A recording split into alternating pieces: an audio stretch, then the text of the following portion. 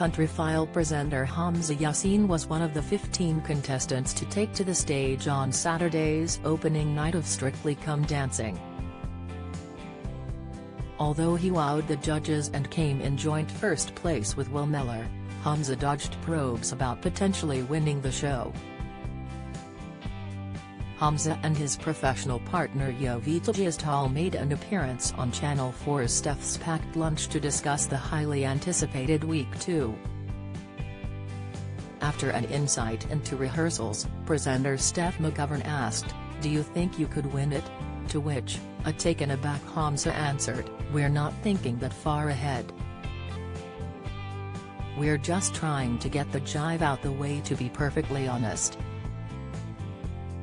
As they laughed, Jovita added, "We need to survive the jive and then we will think later on what's going to happen." Hamza agreed, "Yeah, we take one week at a time, like whatever that week is going to be, we'll try to aim for it, work hard.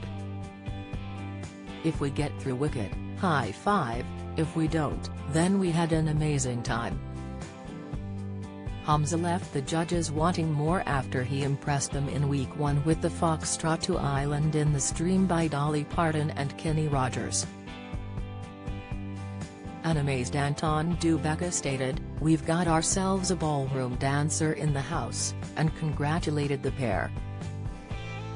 The usually critical Craig Revel Horwood also praised the star as he questioned, "Who knew?" Motsi Mobuse added, "That was exquisite. Brilliant, well done." Head judge Dame Shirley Ballas agreed, "It was so easy, every time I hear this song, I'm going to think about you." Emmerdale Mackenzie Boyd's one-night stand exposed Hamza, and Jovita scored a whopping total of 34 points and came in joint first place with Will and Nancy Shue.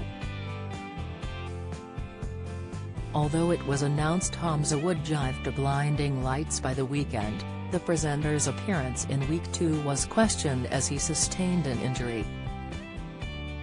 After their performance, the duo appeared on Strictly's spin-off, It Takes Two, and spoke to host Jeanette Manara. Before the episode came to an end, she quizzed, "Also just quickly, you've been patching Hamza as well in rehearsals. So you are working really hard because we've got this going on, what's happening?" "Yes, every day," Hamza added as Jovita assured, "It's prevention." Hamza shared, "I'm complaining about knee pains all the time. My knees are always hurting, all this kicking, and this is what she has to do basically to keep me from complaining about my knees." Despite the concerns, Hamza confirmed it works, and explained the bandage enable him to carry on dancing. Strictly Come Dancing continues on Saturday at 6:30 p.m. on BBC One.